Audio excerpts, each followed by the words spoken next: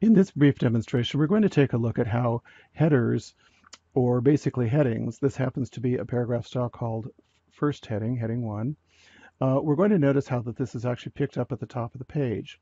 Here you can see that this heading, which says first heading on this page, is picked up twice, on the left-hand side of the top of the page and also on the right-hand side. I'm going to get rid of this catalog for a moment. Let's find out why this is. Something is making this happen on the master page, but you'll notice that the text is different in these two headings. And also notice if I update the text, for instance, if I change this to all caps and update it, notice that it has automatically updated in the header of the page. So let's take a look at our master page, because our goal is we'd like to have the first and the last instance show up. So in other words, what I want to have happen is to have this text that I have highlighted appear here, and I'd like to have this paragraph, which is the last instance of a heading 1, appear over here. And we just need to make a slight change to do that. By going to the master pages, first of all, we can make this a wee bit larger. We're going to notice that the same user variable is used twice. It's called running header footer 2. And if I were to double click on this, this will come up in my variable tab, paw at the bottom.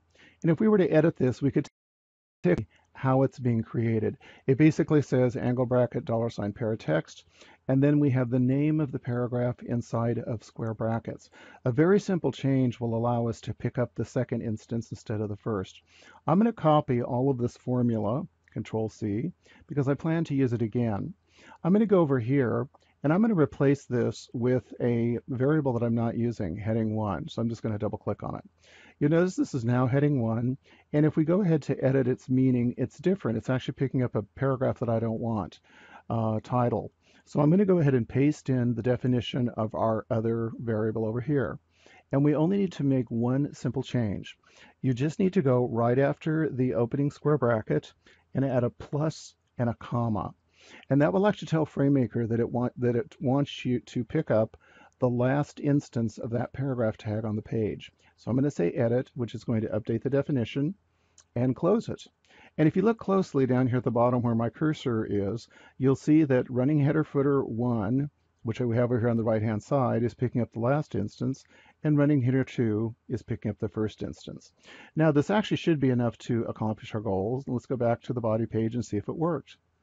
And when we go to the body page, you can see that it did indeed work. Notice that over here, where it says first heading on this page, that's appearing here. And notice over here where we have the last instance of heading 1, that's being picked up here. And just to prove to you that this works, I'm going to go ahead and change this to all caps. And let's go ahead and redisplay the page.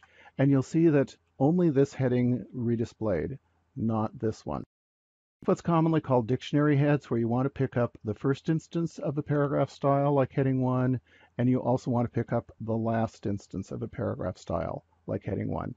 It's just that simple. You can do it too. And this concludes our brief FrameMaker 11 demonstration.